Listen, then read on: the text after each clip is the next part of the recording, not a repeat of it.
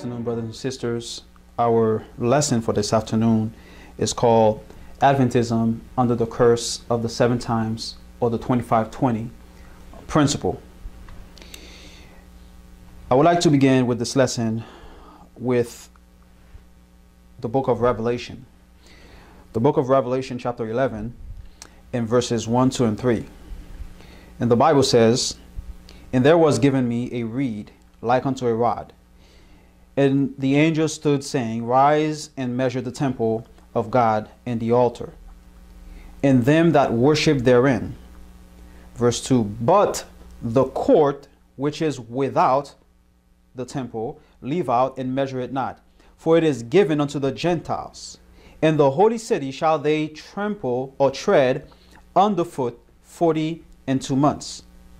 And I will give power unto my 2 witnesses, and they shall prophesy 1,260 days, clothed with sackcloth."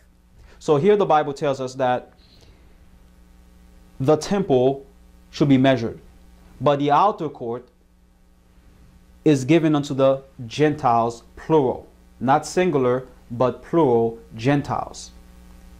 And it was given them 42 months to tread God's people underfoot. Now that word underfoot, tread underfoot, is a key word. Keep that in mind. But notice that in the sanctuary figure, you have here the sanctuary here. The temple was to be measured, but the outer court is given unto the Gentiles, plural. And there are 2 furnitures in the outer court. You have the altar of burnt sacrifice and the laver. Just keep that in mind. It's very important for us to understand these key words: the Gentiles, plural, and tread underfoot for 42 months. So we see that 42 months is equal to 1260 years, according to verse 3. But we know that it was the papacy that ruled for 1260 years, treading God's people underfoot. But that's just one power. But remember that it was given unto the Gentiles. The outer court was given unto the Gentiles. So here we see that the papacy was given 42 months to tread God's people underfoot. If we go to Daniel chapter 8, and I'm just laying a foundation for this lesson to show that Adventism is under the curse of the 7 times, or the 25-20 in principle, not in time setting or timeline, but in principle. Daniel chapter 8 in verse 13 and 14. And the Bible says, "Then I heard one saint speaking, and another saint said unto that certain saint which spake, How long shall be the vision concerning the daily in the transgression of desolation, to give both the sanctuary and the host to be" what? "Trodden underfoot." And verse 14 says, in the answer, of course, it says, "And he said unto me, Unto 2,300 days, then shall the sanctuary be cleansed." So there was a question asking, how long shall be the vision, the whole entire vision? And it says, concerning the daily, that's number 1. And we know that the daily is paganism. And the transgression of desolation is the papacy. Now, if you watch one of my videos called the 25-20, part 1 and part 2, you'll have a better understanding concerning the daily and the transgression of desolation. So here we see that 2 powers are treading God's people underfoot. And we see that in Revelation chapter 11, the same thing, the same language was given, that the outer court was given unto the Gentiles, plural, and they shall tread God's people underfoot for 42 months. We saw that it was the papacy.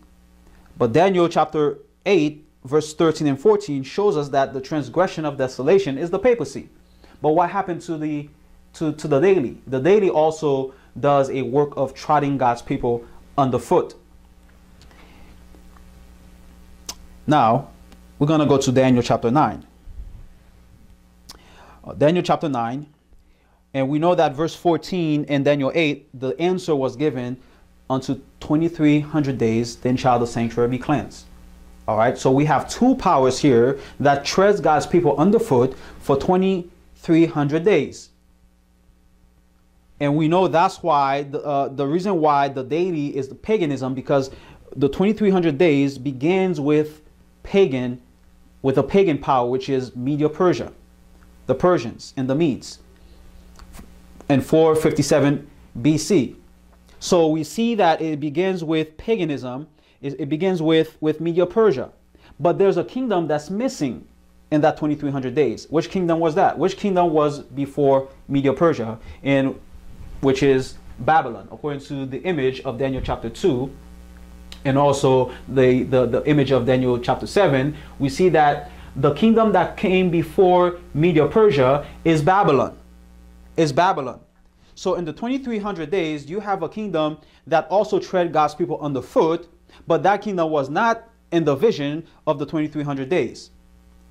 So we see that 2300 days, the kingdom that was missing is Babylon. And we're talking about the power that treads God's people underfoot. Daniel 9 and verse 26.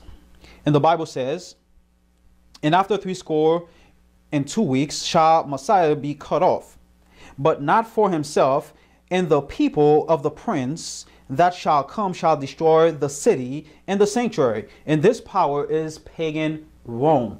Pagan Rome in 70 AD destroyed the city, Jerusalem. They destroyed. So that prophecy was fulfilled in 70 AD. And it goes on to say, and the end thereof shall be with a flood. And unto the end of the war, desolations, plural, are determined.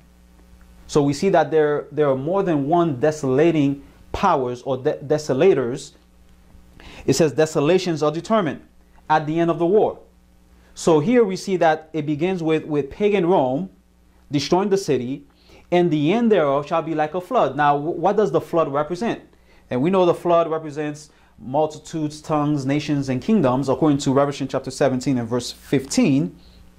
But specifically, what does the flood represent in Bible prophecy? If we go to Revelation chapter 12 in verse 14 and 15, and the Bible says, and to the woman was given 2 wings of a great eagle, that she might fly into the wilderness, into her place, where she is nourished for a time, times, and a half a time, from the face of the serpent. Now, 3.5 years in prophecy, when you break it down, it gives you exactly 1260 years. Now, which power ruled for 1260 years during that time? It's the papacy, the papal church. And it goes on to say, verse 15, and the serpent cast of his mouth water as a what? Flood. That's the power of the papacy, persecuting God's people during that time. The church, the woman with the 2 wings. And it says, after the woman, and he might cause her to be carried away of the flood. So now let's go back to Daniel 9 to have a better understanding. Back to Daniel 9 in verse 26. And the Bible says again, and after 62 weeks shall the Messiah be cut off, and not for himself, and the people of the prince that shall come shall destroy the city and the sanctuary. That's pagan Rome. Okay, it begins with pagan Rome, and then it says, and the end thereof shall be with a flood. So at the end of this desolation, the trotting down upon God's people shall be with a flood. And we just saw that the flood represents the papacy. So now we have paganism trampling God's people underfoot, starting with Babylon all the way to pagan Rome. And pagan Rome perfected paganism. That's why it's called pagan Rome. You never heard pagan Babylon, you never heard pagan Media Persia, you never heard pagan Greece, but pagan Rome, because Rome is the only power that perfected paganism. It reached all the way to its height of paganism, of self-exaltation. So paganism tread God's people underfoot, and the papacy, the end of the desolation or the end of the war, is with a flood, and that's the papacy. Now again, let's go back to Revelation chapter 11. Revelation chapter 11 and verses 1, 2, and 2.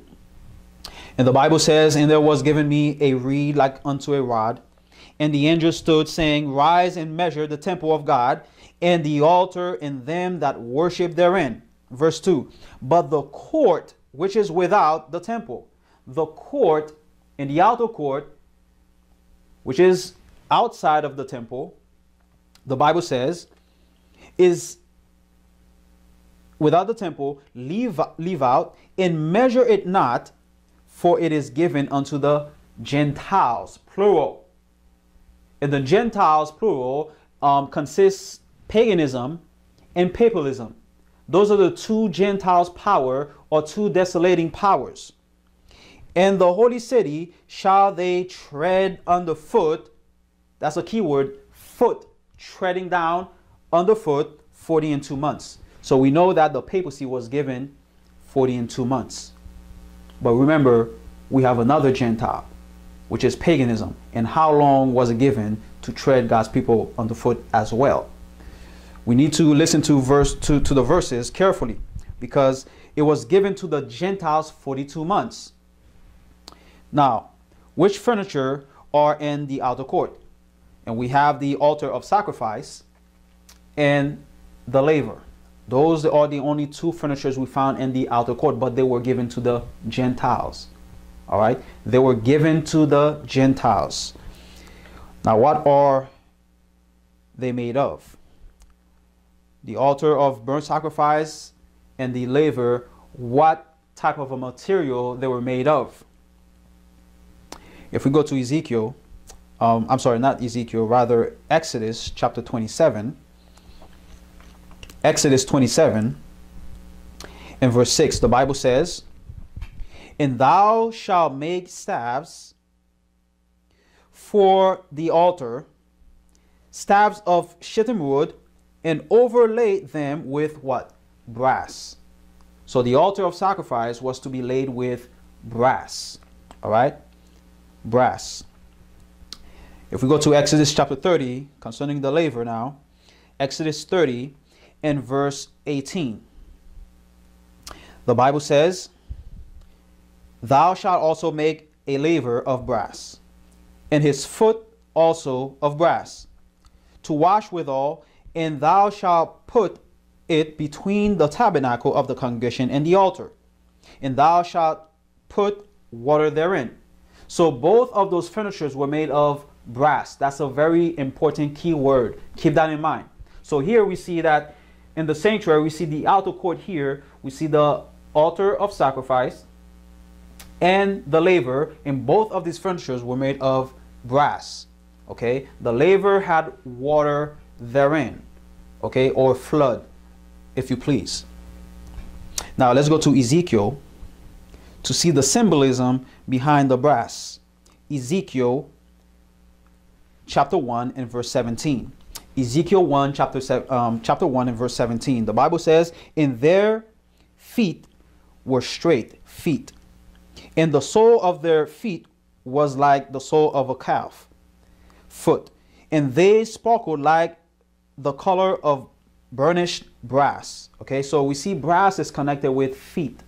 All right, let's go to Daniel chapter 10 and verse 6. Daniel 10 and verse 6, the Bible says, "His body was like the beryl, and his face as the appearance of lightning, and his eyes as lamps of fire, and his arms and his feet like in color to polished brass. And the voice of his word was like the voice of a multitude." So here again, the feet is connected also again with the brass. All right, let's go to Revelation chapter 1. Revelation chapter 1 and verse 15. Revelation chapter 1 and verse 15. And the Bible says, "And his feet like unto fine brass, as if they burn in a furnace, and his voice as the sound of many waters. So here, another witness. We have three witnesses so far that the feet is connected with brass. The brass is connected with the feet. Our last witness, the fourth witness, Revelation chapter 2 and verse 18. Revelation chapter 2 and verse 18, the Bible says, and Christ says here, and unto the angel of the church in Thyatira, write these things, said the Son of God, who hath his eyes like unto a flame of fire, and his feet are like fine brass. So here again, brethren, that the foot is connected with brass. So here, brothers and sisters, that the outer court, which is given to the Gentiles, and the Gentiles will tread God's people underfoot. And the foot is connected with brass, because the altar and the laver are made of brass. And the brass is connected with the feet. And the Gentiles, they tread God's people underfoot for 42 months. The papacy was given 42 months to tread God's people underfoot, the brass. And the Gentiles was also given 42 months to tread God's people underfoot with brass. Now let's go to Exodus. We're going to examine those furnitures very closely. Exodus chapter 30 and verses 1 and 2. The Bible says in verse 1, and he made the altar of burnt offering of shittim wood. 5 cubits was the length thereof, and 5 cubits the breadth thereof. It was 4 square and 3 cubits the height thereof. Verse 2, and he made the horns thereof on the 4 corners of it. So you have a square. Now, how many corners do you have? You have 4 corners, and therefore, if horns were supposed to place on each corner, how many horns you have? You have 4 horns, because you have 4 corners. So in the altar of sacrifice, you have 4 horns. All right. And the horn in Bible prophecy represents powers. Okay. In Bible prophecy, horns represents powers. Verse 2, let me read verse 2 again. It says, and he made the horns thereof on the 4 corners of it. The horns thereof were of the same, and he overlay it with brass. So those 4 horns or 4 powers were made of brass. They were laid over with brass. And we see that brass is connected with the feet, and the feet that the Gentiles use is to trample God's people underfoot for 42 months. Each of the Gentiles were given 42 months. Let's go to Zechariah, the book of Zechariah, concerning those horns. What are the purpose of the horns? Zechariah chapter 1 and verse 18 and 19. The book of Zechariah chapter 1 and verses 18 and 19. And the Bible says, then lifted up my eyes and saw, and behold, 4 horns. And I said unto the angel that talked with me, what be these? And he answered me, these are the horns which have scattered Judah and Israel and Jerusalem. So the 4 horns, brothers and sisters, their purposes was to scatter Judah, Israel, Jerusalem, God's people, to scatter them. All right, so why are they scattered? That's the question. But the answer will be given through this lesson as we move on.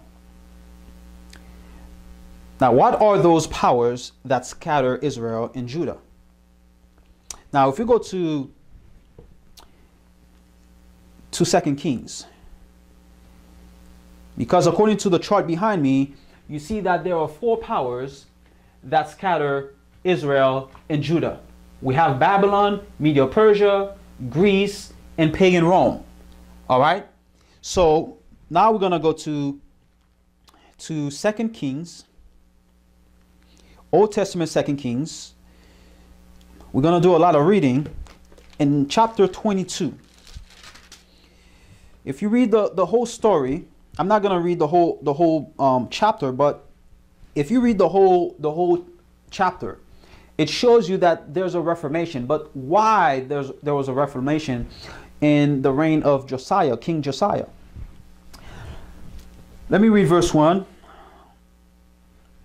And the Bible says, 2 Kings chapter 22, Josiah was 8 years old when he began to reign. And he reigned 31 years in Jerusalem. And his mother's name was Jedidah, the daughter of Adiah of Boshkath. And he did that which was right in the sight of the Lord, and walked in all the ways of David, which his father, and turned not aside to the right hand or to the left. Verse 3, and it came to pass in the 18th year of King Josiah that the king sent Shaphan, the son of Azaliah, the son of Meshullam, the scribe, to the house of the Lord, saying, Go up to Hilkiah, the high priest, that he may sum the silver which is brought into the house of the Lord, which the keepers of the door have gathered of the people. Now I'm going to jump to verse 8. And the Bible says in verse 8, and Hilkiah the high priest said to Shaphan the scribe, I have found the book of the law in the house of the Lord. And Hilkiah gave the book to Shaphan, and he read it. And Shaphan the scribe came to the king and brought the king word again and said, Thy servants have gathered the money that was found in the house, and have delivered it into the hand of them that do the work, that have the oversight of the house of the Lord. And Shaphan the scribe showed the king, saying, Hilkiah the priest hath delivered me a book. And Shaphan read it before the king. And it came to pass, when the king had heard the words of the book of the law, that he rent his clothes. Now, there's something special in this book of the law. If you do a study about this book of the law, it's the book of Moses, the curse of Moses, which you will find in Leviticus 26. And verse 13 says, verse 12 says, rather, and the king commanded Hilkiah the priest, and Ahikam the son of Shaphan, and Akbar the son of Machiah, and Shaphan the scribe, and Asahiah the servant of the king, saying, Go ye inquire of the Lord for me and for the people, for all Judah, concerning the words of this book that is found, for great is the wrath of the Lord that is kindled against us, because our fathers have not hearkened unto the words of this book, to do according unto all that which is written concerning us. So there's something that King Josiah recognized, that, matter of fact, they were under the bondage of Babylon. All right. And Manasseh was the grandfather of King Josiah. Josiah is the grandson of Manasseh.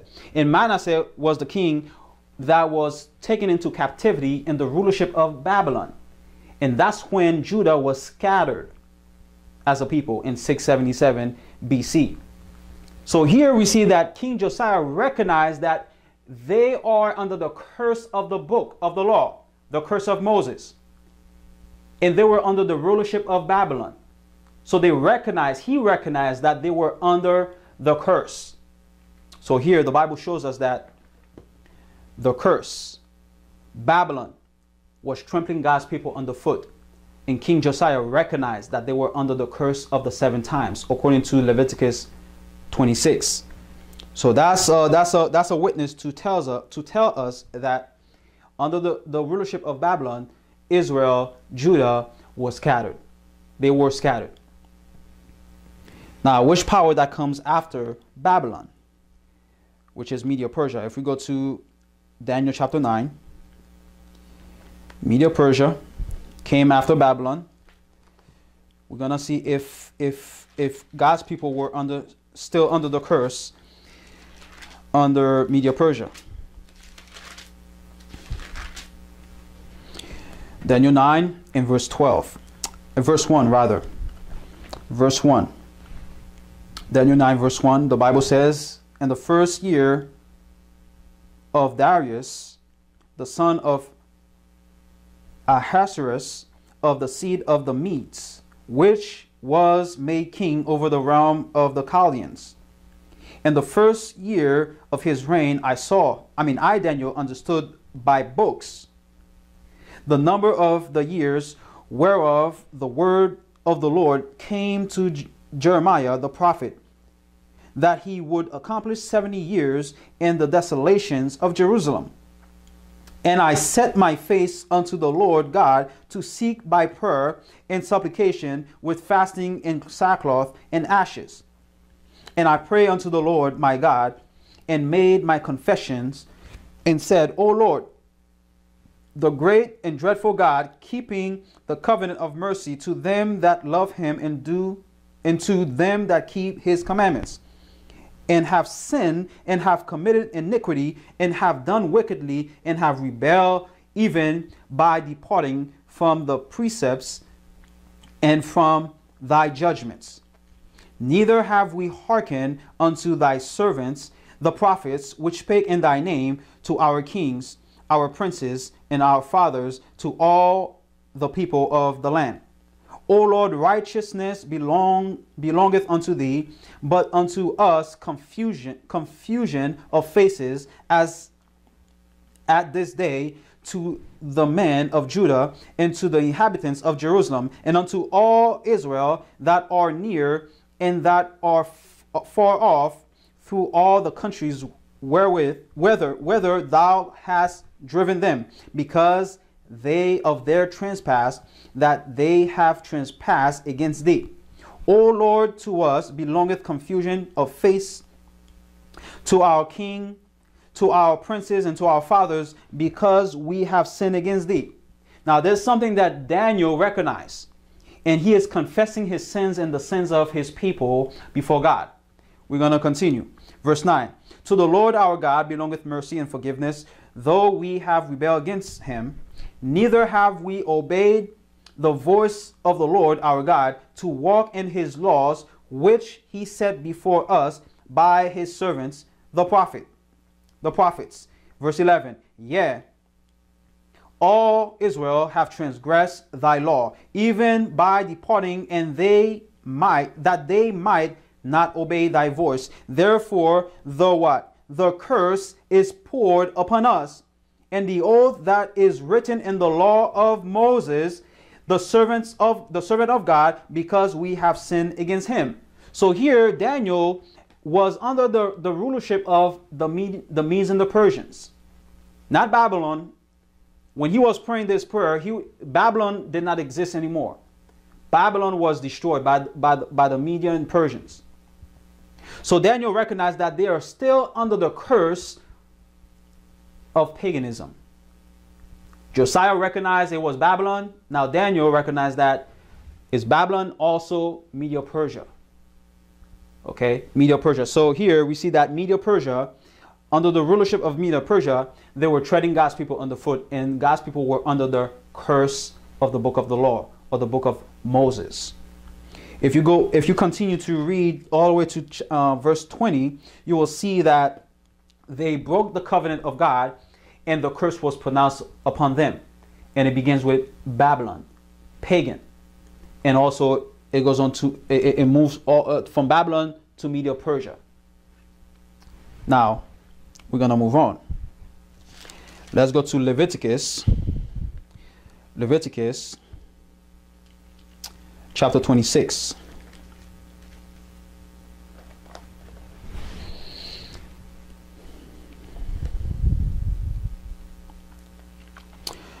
Leviticus 26, to see this curse of Moses.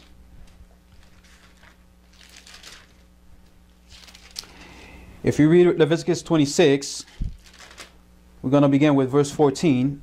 It begins with the blessings. From verse 1 all the way to verse 13, blessings, if they keep the covenant of the Lord. But verse 14 and onward are the curses. And the Bible tells us in Ecclesiastes, there's nothing new under the sun. The same principles that applied to ancient Israel applies to us today, to Adventism. If we break God's covenant, then the curse will pronounce upon us. And I'm not talking about timeline, because after 1844, there's no more timeline or time setting. But we're dealing with principles. So let's go to Leviticus 26, and we're going to begin with verse 14. And the Bible says, "But if ye will not hearken unto me, and will not do all these commandments, and if ye shall despise my statutes, and if your soul abhor my judgments,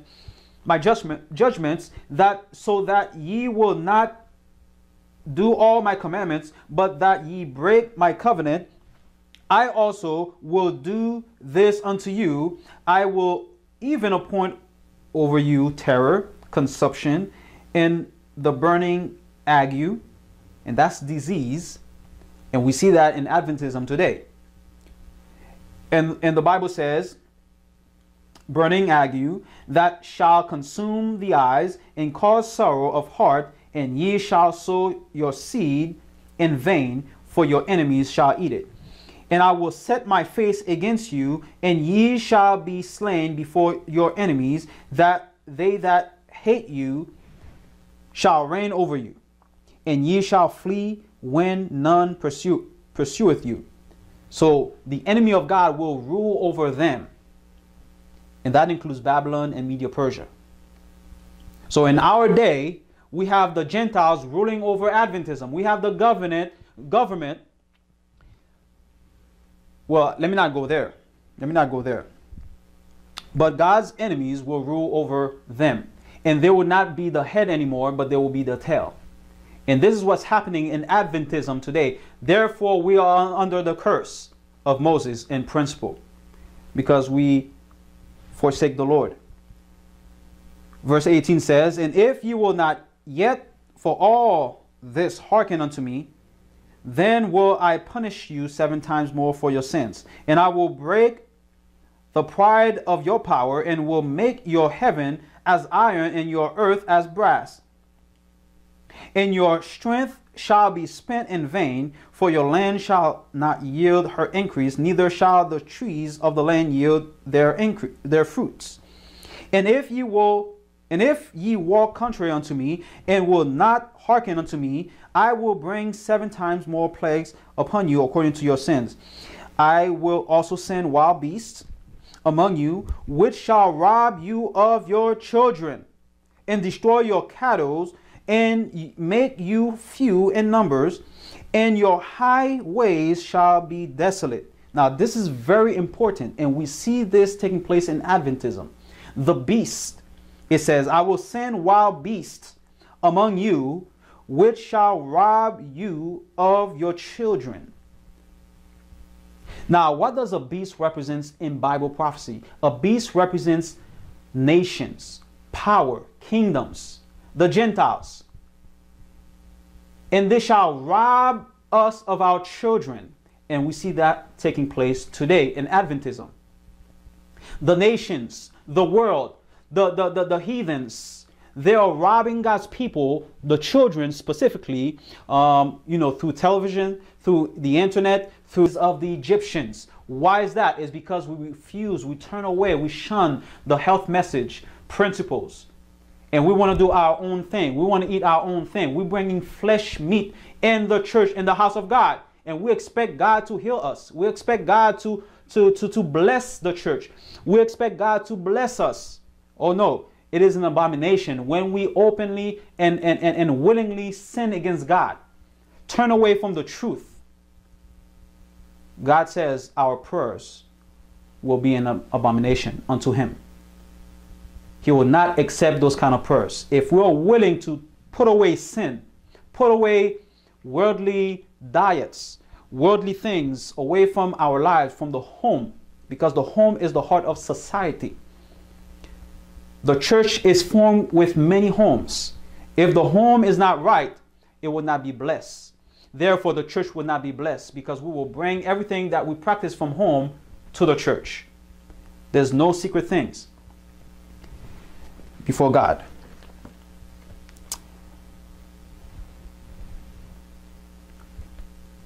Verse 26. And when I have broken the staff of your bread, 10 women shall bake your bread in one oven. And they shall deliver you your bread again by weight, and ye shall eat and not be satisfied. And we see that a lot in the church again, in Adventism. Many of us are not satisfied. God gave us things we're not satisfied. The economic crisis is affecting everybody, especially the church. And now the church is trying to compromise in order to gain money. Now we're hearing, two types of service in the church, many other things they're trying to do. And I've seen in churches, I've seen in Seventh-day Adventist churches where they're trying to sell things in the church, sell DVDs, sell CDs in the church on Sabbath. And we expect God to bless us, because we're living in a tough time, economic crisis, and God is testing his people. Verse 28 says, verse 27 rather, and if you will not walk for all this, hearken unto me. If you will not for all this hearken unto me, but walk contrary unto me, then I will walk contrary unto you also in fury, and I, even I, will chastise you 7 times for your sins. And ye shall eat the flesh of your sons, and the flesh of your daughters ye shall eat. Times are tough. In ancient Israel, they were literally eating their children, because the enemy besieged the city. Nobody can come out, nobody can come in. No food can come in, no food can come out. And we have many of God's people trying to live in the cities, and they don't want to live in the country. They have huge houses, I would say looking like mansions, and they refuse to sell their homes to buy humble homes in the country to raise their children and cultivate and prepare themselves for the crisis that's coming. But no, the book Country Living, they tossed that aside.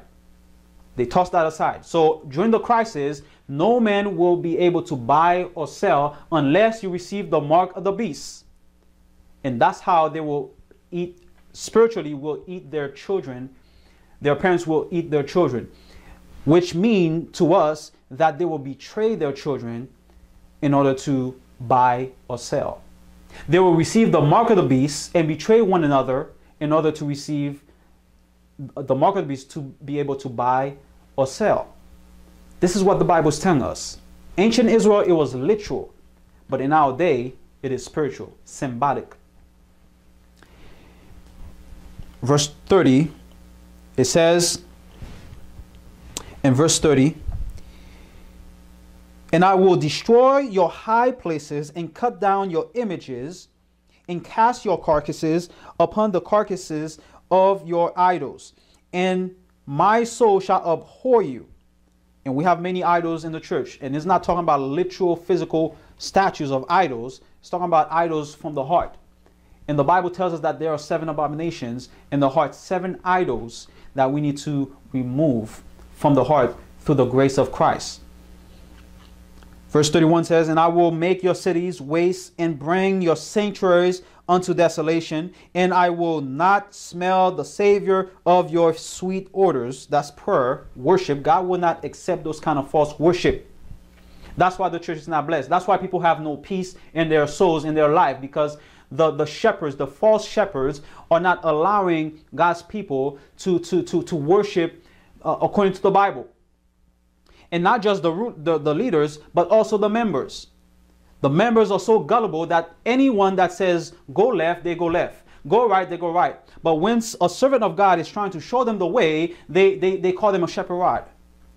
They call him an offshoot or some other name. But it doesn't matter. The truth is still the truth. We need to follow the truth in order to receive blessings from God, because we are under the curse of the book of Moses in principle. Verse 32, it says, and I will bring the land into desolation, and your enemies which dwell therein shall be as astonished at it. Verse 33, our last text. Verse 33, it says, and I will scatter you among the heathen. That's a key word, scatter you. Remember the four horns, they were to scatter Israel, Judah, and Jerusalem. So the four horns represents the heathens, the Gentiles, that will scatter God's people. And we see in the book of the law of Moses, the curse of Moses, that the curse is to scatter God's people among the heathens, among the nations, among the beasts, the kingdoms. It goes on to say, and I will scatter you among the heathen, and will draw out a sword after you, and your land shall be desolate, and your cities waste. I will stop there. You can continue yourself in your spare time, but here I will stop. So here we see that those four horns, they were to scatter God's people abroad among the heathens, the Gentiles, the kingdoms, the beasts. And we see that in the curse of Moses, the 7-time curse, they were to scatter. All right? They were to scatter. We know the 7 times. If you use the day to a year principle, it will give you exactly 20 years. Okay? And half of 2520, half of that is 1260. And we know 1260 was given to the papacy to trod God's people underfoot. But we are missing the other Gentile, which shall trample God's people underfoot, which is another 1260. And that 1260 was given to the Gentiles. But we will find that out as we move on.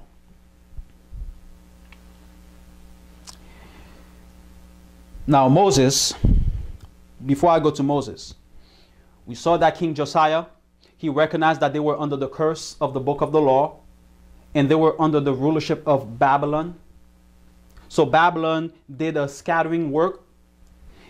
And then we go to Daniel 9, we see that Daniel recognized that they were under the curse again. And they were under the rulership of the Media Persians, which did a scattering work as well, a trotting down upon God's people. So now we're gonna go to Moses, a prophecy from Moses. If we go to Deuteronomy 28, it's a long chapter, but I'm not going to read it for the sake of time. But please, I beg you, please read the whole chapter. Please. It's a reflection of Leviticus 26. It's a reflection of Leviticus 26. It's a repeat. It begins with the blessings and it ends with curses. So we will see as we read it. I'm going to begin with verse 15. Verse 15. I'm not going to read the whole chapter, but I'm going to jump to different verses in that same chapter. In verse 15, Deuteronomy 28, verse 15, and the Bible says, "But it shall come to pass, if thou wilt not hearken unto the voice of the Lord thy God, to observe to do all his commandments and his statutes, which I command thee this day, that all these curses shall come upon thee and overtake thee." Verse 16, "Cursed shalt thou be in the city, and cursed shalt thou be in the field. Cursed shalt thy basket in thy store. Cursed shall be the fruit of thy body, and the fruit of thy land, the increase of thy kind, and thy kin, and the flocks of thy sheep. Cursed shall thou be when thou comest in, and cursed shall thou be when thou goest out." And we see a lot of curses here. We see economic curses that applied to ancient Israel. And the wealth of ancient Israel at that time were the crops, the trees, the fruit trees, the vegetables, the sheep, the cattle, and so forth. But in our day, It is the money, the finances. And we see curses coming upon God's people, and corporately and also individually. Those who are not faithful to God in tithing offering, and there are other offerings that we are not faithful in. Okay, so many of God's people who profess to follow God are not prospering. And when I say not prospering, I'm not talking about to be rich like the prospering ministry out there, but their pockets are full of